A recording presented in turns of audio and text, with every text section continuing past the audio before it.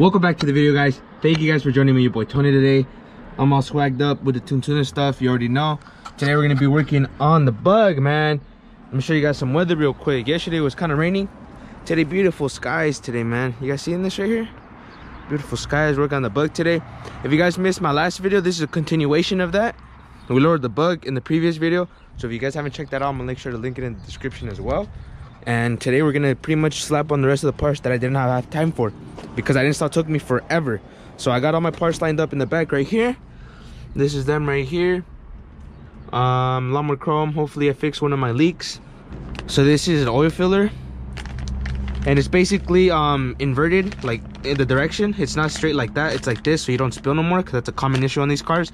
I spill and I leak from right here. So on my stock one, I'll show you that right now as soon as we dive into it. Basically I ordered this in aluminum, the fitting right here, because I didn't want brass to be shown, so I got it in aluminum. I don't know why they couldn't just offer me the option, but whatever. Thank you, J-Bugs. And the engine bay, I also got a billet dipstick, because billet, you know, why not? Unfortunately, this one is really short, and I wanted it kind of long, but it is what it is. I'm not gonna be mad about it. Still billet, man. Right here we got aluminum nut for the wiper arms, because mine are all mismatched and ugly, so we got those right there.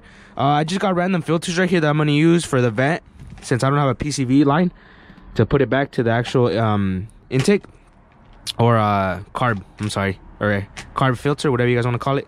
And then the billet brake e-brake button, that's gonna be the last of it. That's gonna finish it off on the interior, and let's dive into it, man.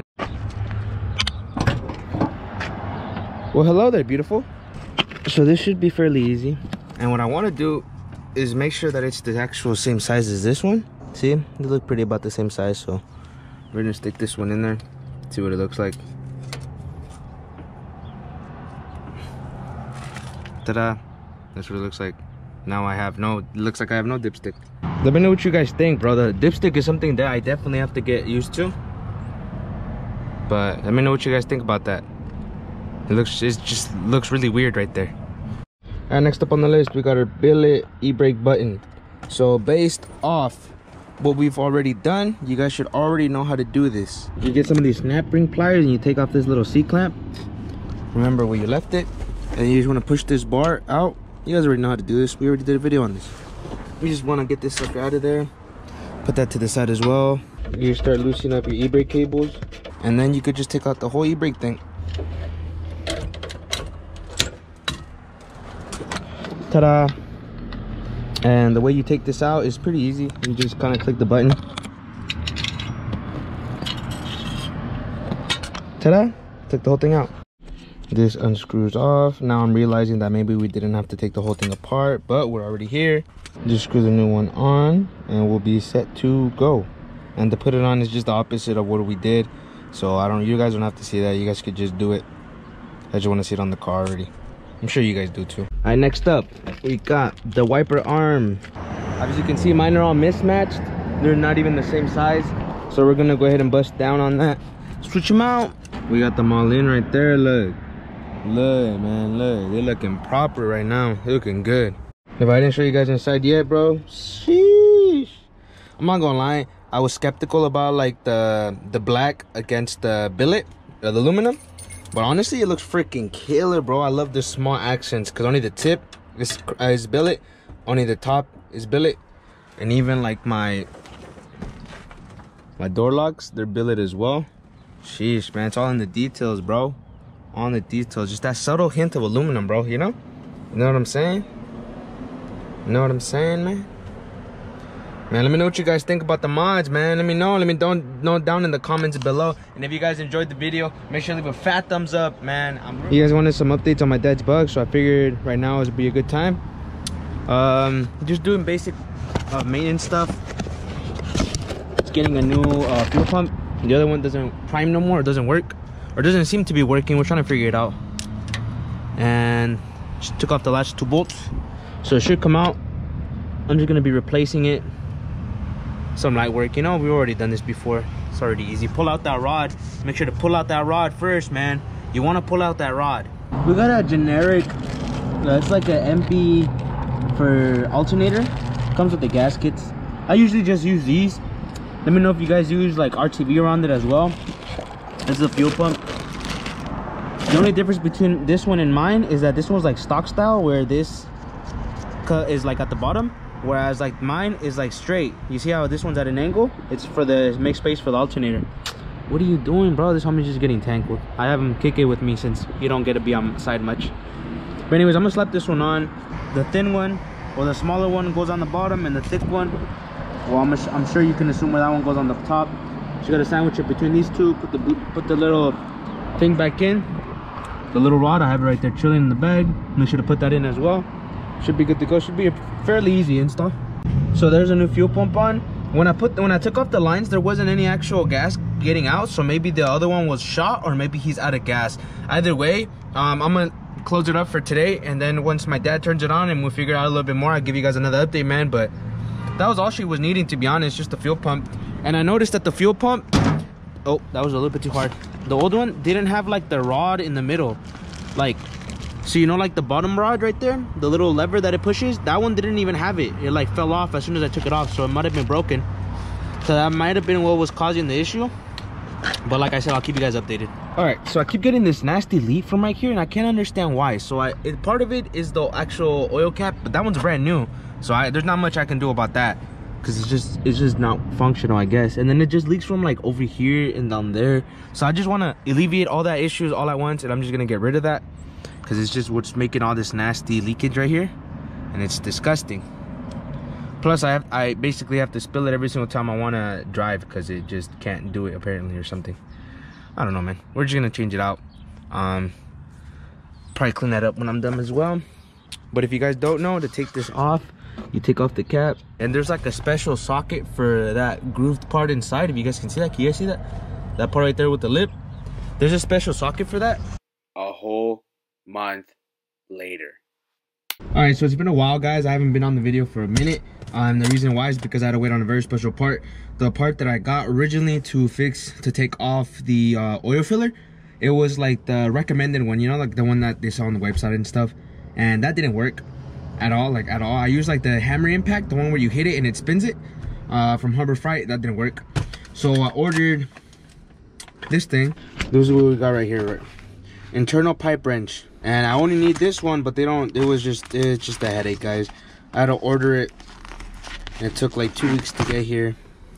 But it's basically what I needed, just a 1-inch pipe wrench, and it should be able to get my thing out, man. That's what I'm hoping for. You feel me? This is how it works. So you guys see, it's like flat right there, right? Like right here, you see it? It's like flat with them. And then when you start turning it, it'll start taking it out. So that's how it's gonna get grip. And then it's just gonna grip it with these splines. And I'm gonna spin it with this, and hopefully we can take the nut out. This is the oil filler, and the nut in there is what we're trying to take off, so that's what I'm gonna use. Hopefully this tool can help me, because I'm very desperate right now. Everyone I saw online that said that they used it, they all said 1 inch. So I'm gonna give it a shot, man. Looks like it's gripping right there. I'm gonna just be spinning it.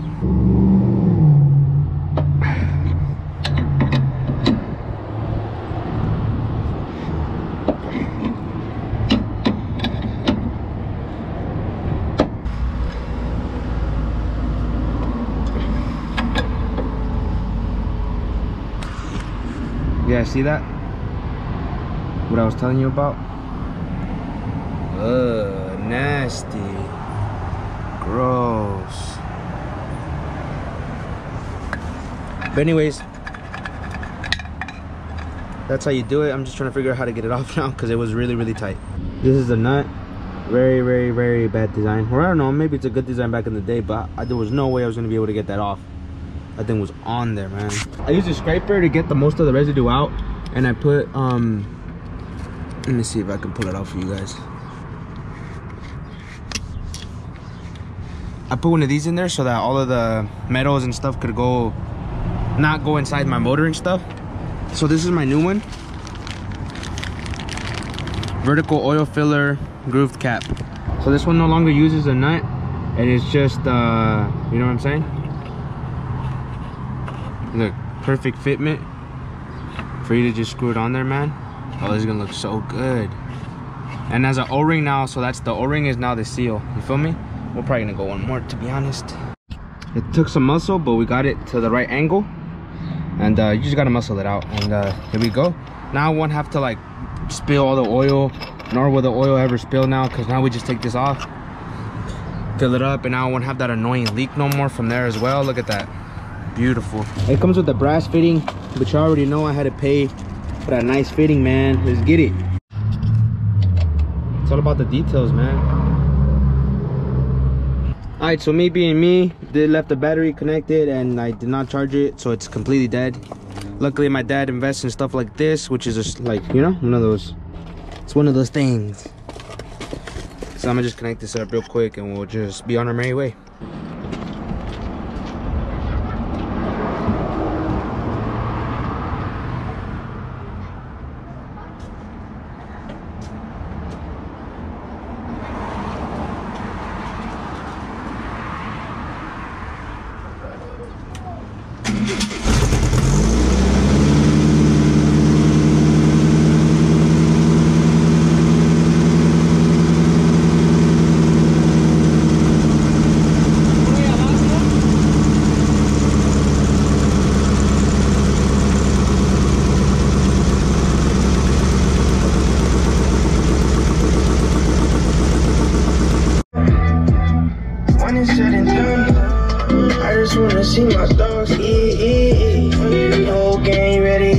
Alright, so let me show you guys kind of the game plan of what went down last night. So I tried to cap this off where the valve goes, like where the breather goes, and it started spilling oil out of right there, right here, right there, the crank seal.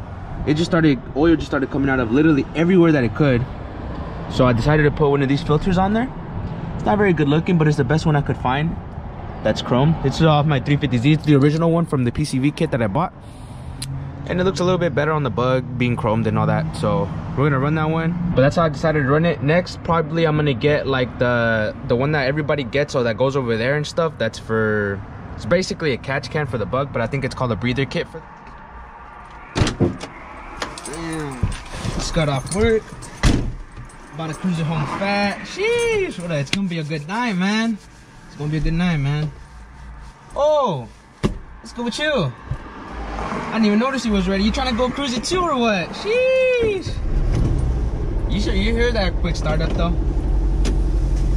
That's right. How you guys doing today? Let me know down in the comments below, man. How you doing today? I just got off work. Felt a little premature to end the video, so let's catch a quick sunset. You feel me?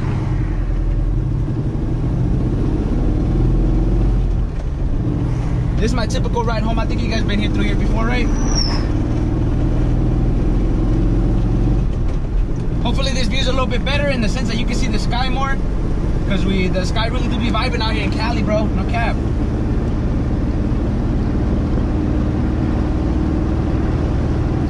It is about to be 6 right now. For those of you guys wondering what time it is, it's about to be 6 p.m. right now. It's typically how the weather goes in Cali, man. Sit back, relax, enjoy the ride. Car's running great, by the way. It's running super good, man. I'm super happy with the car. The only thing it needs is like an alignment. It needs an alignment bad, because if I let go of the wheel, it starts pulling to the right all crazy. And the steering wheel's never been straight, so I've never gotten in the line. But as you guys remember, the toe on, like pretty much all the ball joints are like non-existent. So yeah, I gotta deal with that. But it needs an alignment bad, and I rub pretty bad. Like I'm going 50 right now, and if I were to hit a bump, which I might on the way home because of the road, it's gonna rub, and sometimes it rubs, and I can smell the burnt tire. So I think it rubs a little bit too much. Granted, I have two boxes in the front, like in the front, but if I take those out, I don't know how much of a difference it's actually gonna make. I might take out everything in the front, but then I have a spare, so if I put the spare back, it's just literally gonna throw all that weight back. So I'm just gonna live with it, bro. It's what I wanted. I wanted a low Volkswagen. These are the things we deal with. Might as well.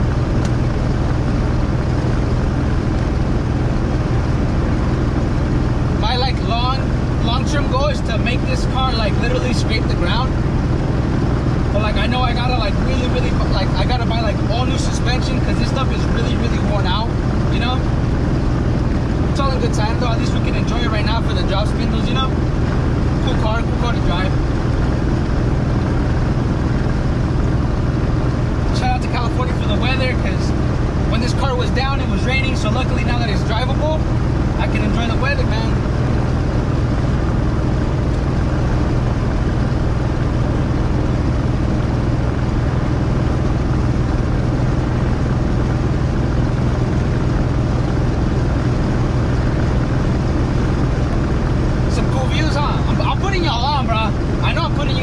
Hey, make sure to leave a fat thumbs up in the video if you guys liked all the mods and the cruise, man, because I've been putting you guys on some cool spots though, no cap.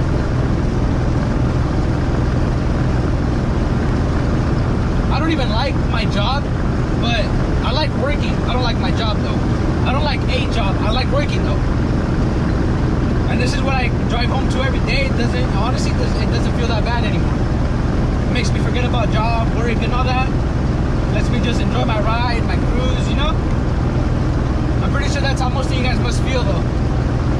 Look at that, some palm trees. Jeez. It's really Cali out here, man.